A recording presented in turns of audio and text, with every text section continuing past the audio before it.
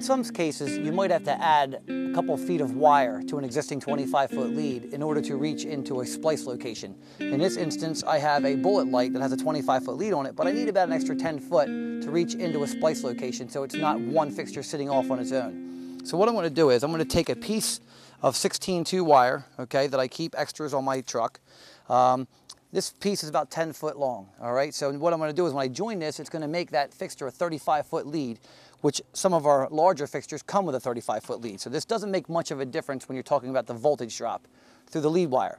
First, what I do is I splice my ends, or I trim my ends up so I have a nice about 1/4 inch connection.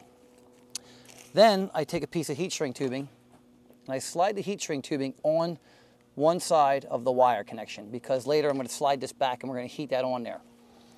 Next, I'm going to take a butt connector and I'm going to slide the butt connector down and over, okay? Let me trim a little off here. Okay, this is my butt connector. Make sure you use the right size butt connector for the right size wire.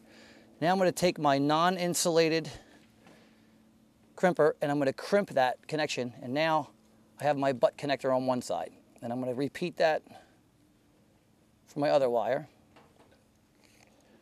Again, this is a non-insulated butt connector, so I'm using the non-insulated crimper. Now that I have this one side butt connector and I have my heat shrink on there, I'm going to join the other end by simply sliding it. Make sure all the wires again are inside the butt connector. Again, crimping down tightly. Nice tug. That's a nice clean connection now.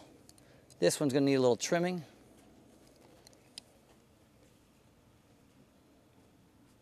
Sliding all the wires, making sure all the strands get inside.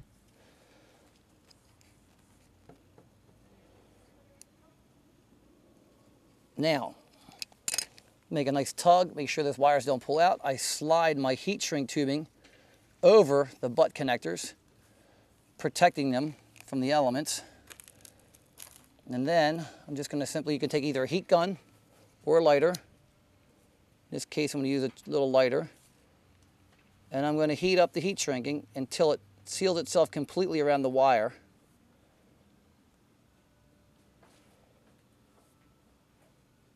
It works better with a Zippo, probably.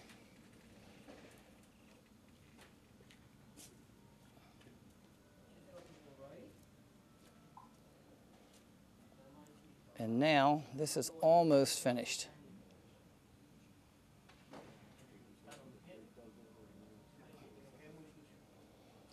Now, we have a nice, tight, straight connection. I've added an extra 10 foot of lead onto my wire, and now I can take this and get the end of this wire into the splice location that I need to.